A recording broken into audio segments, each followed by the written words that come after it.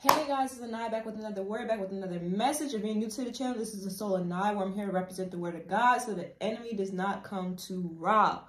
Okay, guys. So I'm going to hop straight into this message because the confirmation that I just got about this message is just kind of just all over the place. But as you guys can see that this is titled Mixed Signals. Mixed signals. What mixed signals are you giving right now at this point in time?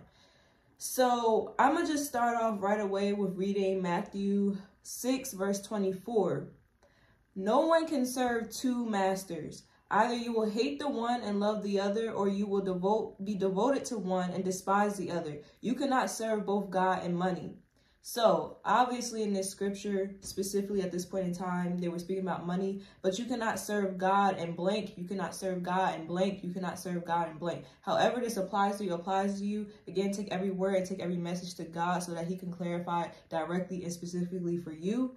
So what sparked this message is just because of the things that I have just been witnessing and the things that I have just been seeing with my eyes and just hearing with my ears, just from the majority and the massive groups of people right now.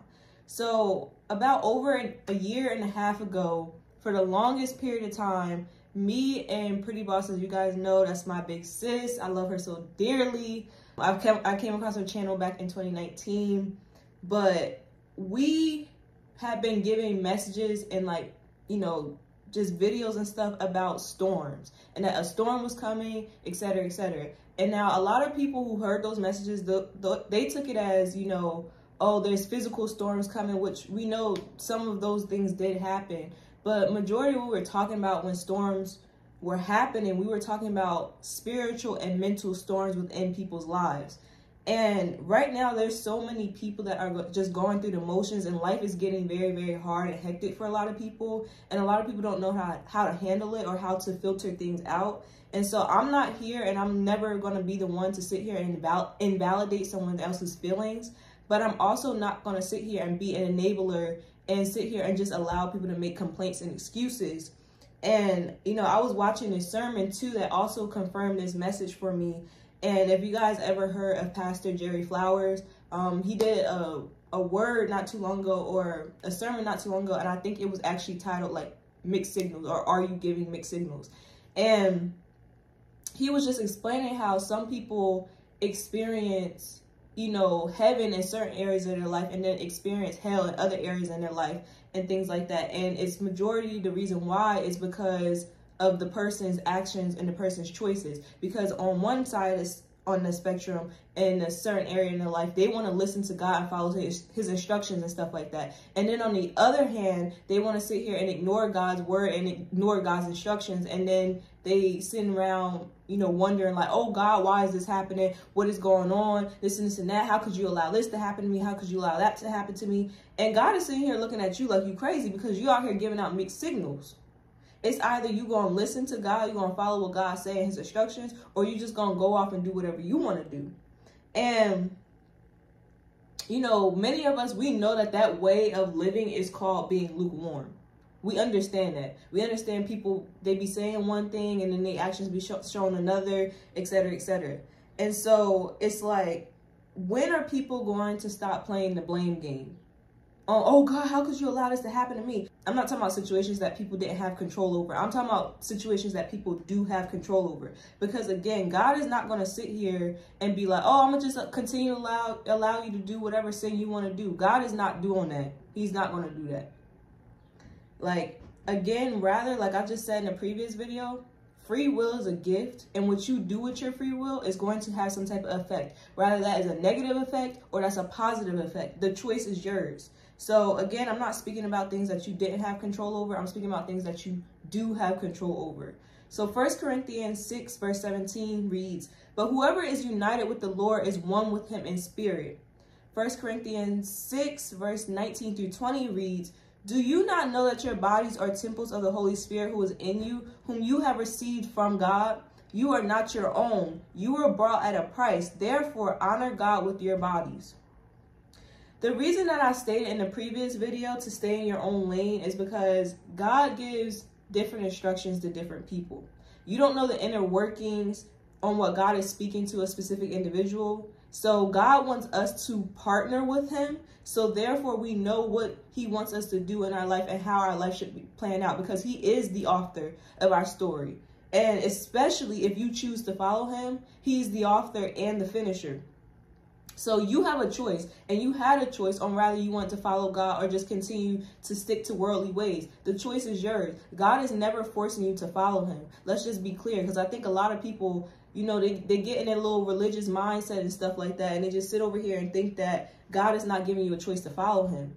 Just know, again, that your free will is going to come with an effect. If you choose to follow him and listen and do his will and stuff like that, you're going to reap the benefits. And if you don't choose to follow him, you're going to reap the consequences. It's just as simple as that. I don't know why people are making it extremely hard for no apparent reason. So you can't sit here and follow God and try to listen to his instructions or say with your lips that you believe in God and that you follow God, but your actions say something completely different. That's just not how it works. It's either you're in or you're out. There is no both.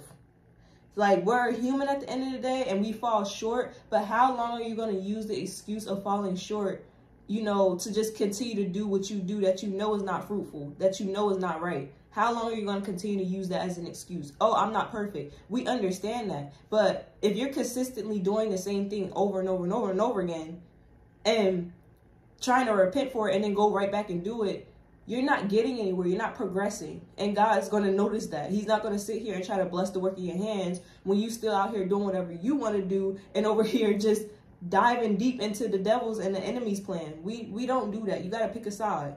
So people's minds right now are very scattered because they are sending out these mixed signals. You know, at the end of the day, you reap what you sow, or karma, whatever you guys want to call it. But let's be clear.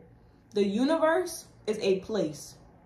And the universe has a lot of different spirits within the universe. Depending on your actions, depends on what spirits are allowed to be involved in your life.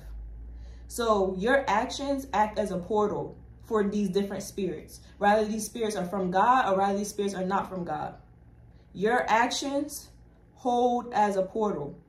So, which many people, they don't know and they don't care and they don't pay attention to, but that's on them because, again, your free will has effects. So your actions affect innocent bystanders as well.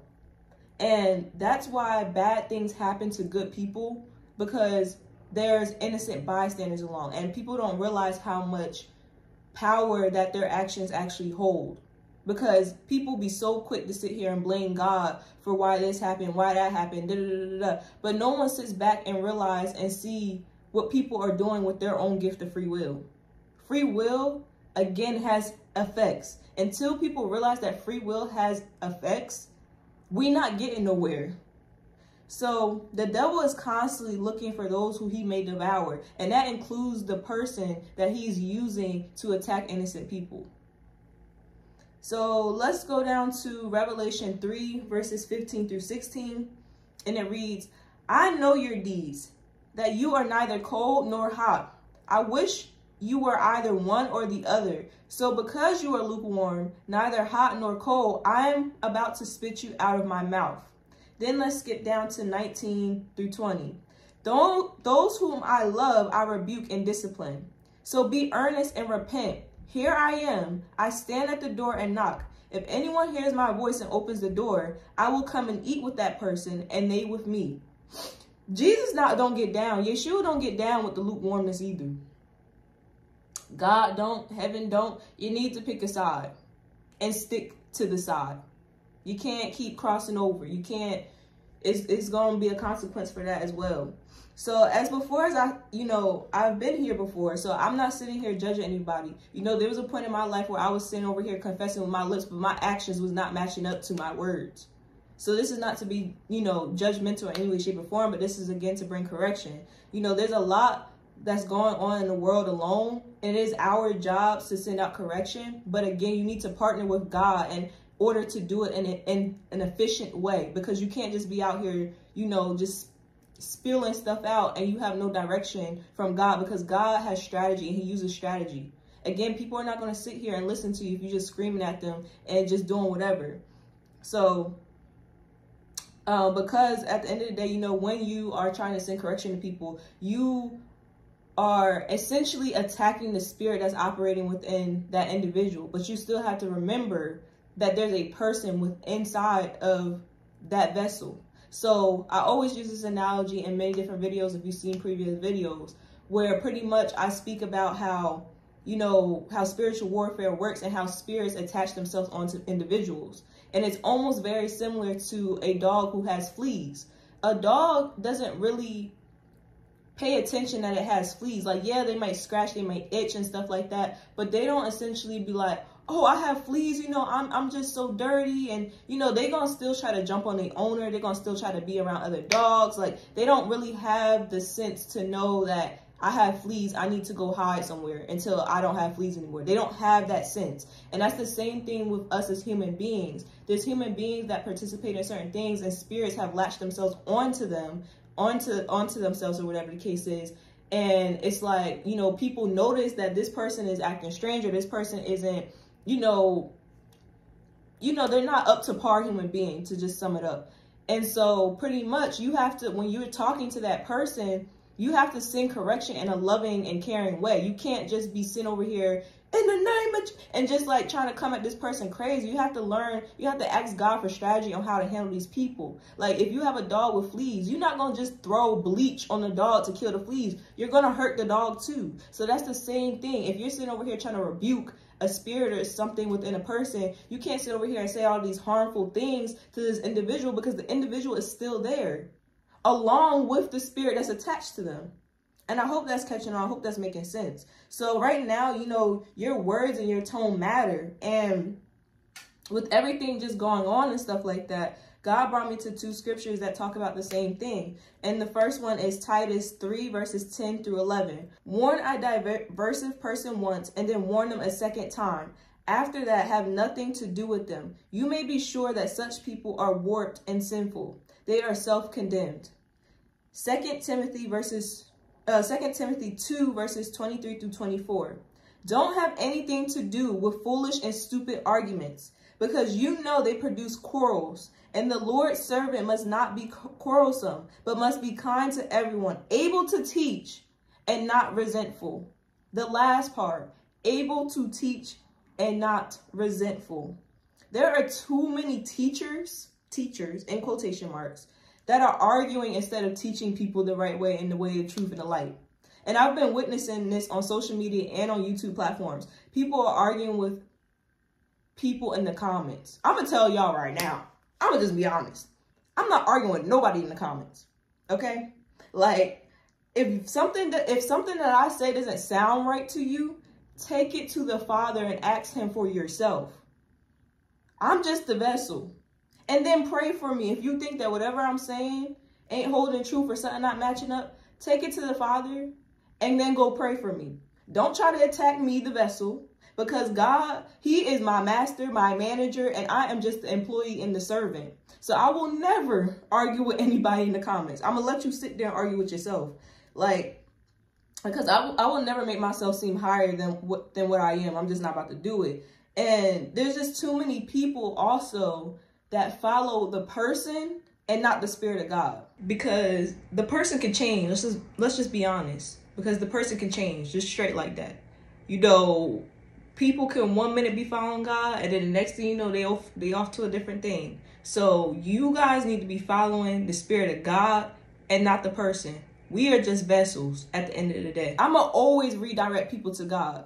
So again, like, if anything that I ever say or anything like that doesn't sound right, or whatever the case is, go ahead and take it to God. I'm just not doing it. I don't got the energy for that.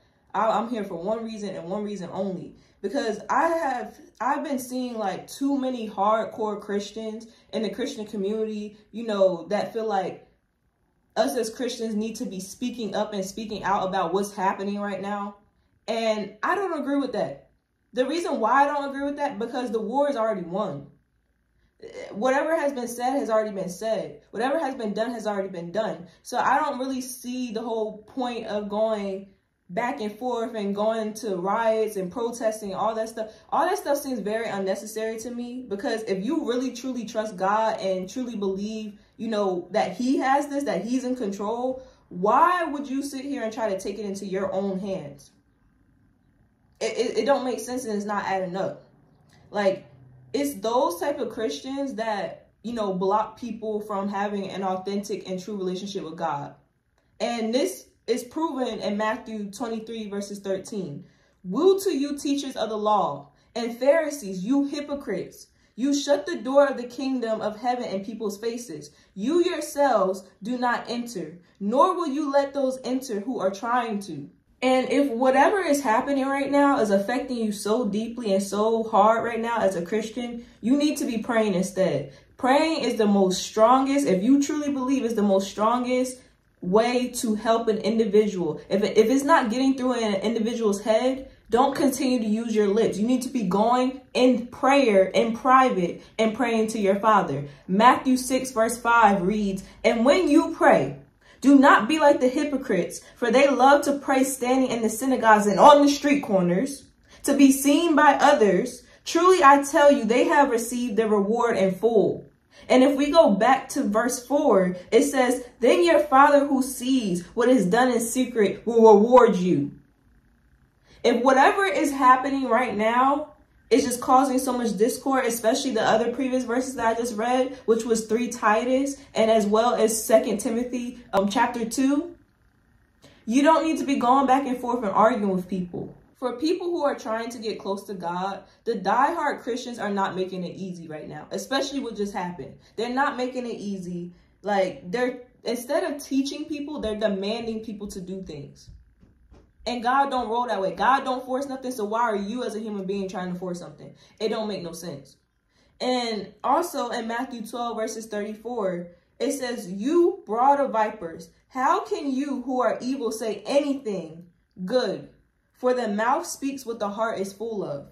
Again, in 2 Timothy 2 verse 24, it says, and the Lord's servant must not be quarrelsome, but must be kind to everyone and able to teach and not resentful. How are you trying to teach somebody stuff if you're resentful for people being gay? How are you trying to teach people if you are being resentful to people who are getting abortions? How are you trying to be able to teach people if you hate people for the color of their skin?